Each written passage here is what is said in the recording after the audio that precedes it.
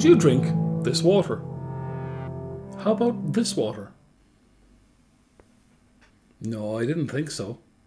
Your caveman brain is pretty good at figuring out what's safe to eat and drink. If food smells or looks gone off, you're not going to find it appealing. You're not going to eat it. If water looks dirty, you're not going to drink it. But sometimes water can be perfectly clean and perfectly healthy, but have a slight little colour. This discoloration can be due to iron or manganese or other minerals that are in the water. Now, there's nothing wrong with having metals and minerals in our water at the right level. It's what gives the water its distinctive taste.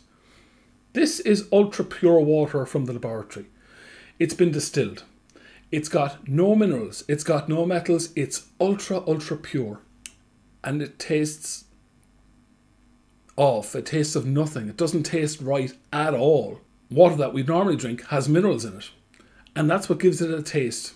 But if the colour of the water doesn't look right, sometimes people mightn't drink it or they might be afraid of it. So it is important to make sure that the water that we're supplying to people does have a colour that's appealing.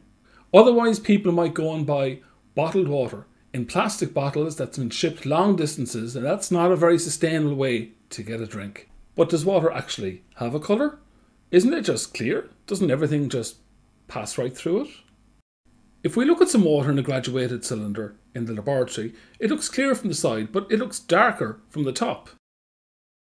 That's because light passing through the water is being absorbed. So the more water you're looking through, the darker it will look. That's why it's dark from the top and less dark when viewed from the side. In the oceans, sunlight can penetrate deeper than about 200 meters. It's pitch black below that depth, and plants don't have any sunlight to photosynthesize. We can see a similar effect in a swimming pool. When you go to a swimming pool, the water looks blue.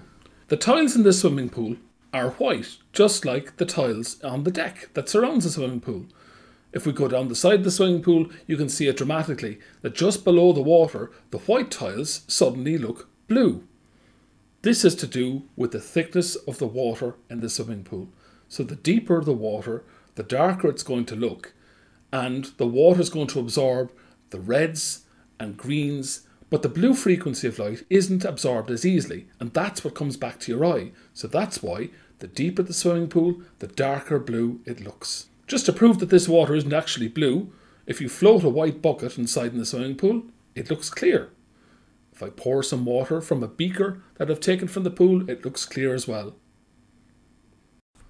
So water actually is blue in colour, but you can really only see it when you're looking through a great thickness of water in a swimming pool or in the ocean. In the laboratory, we can actually test the colour of water by using a special instrument called a spectrophotometer. This instrument passes light through a sample of the water to tell us what colour it's going to appear as.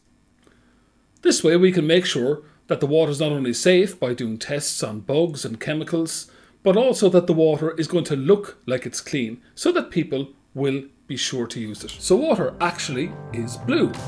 And we not only check to make sure the water is safe, but that it looks right too.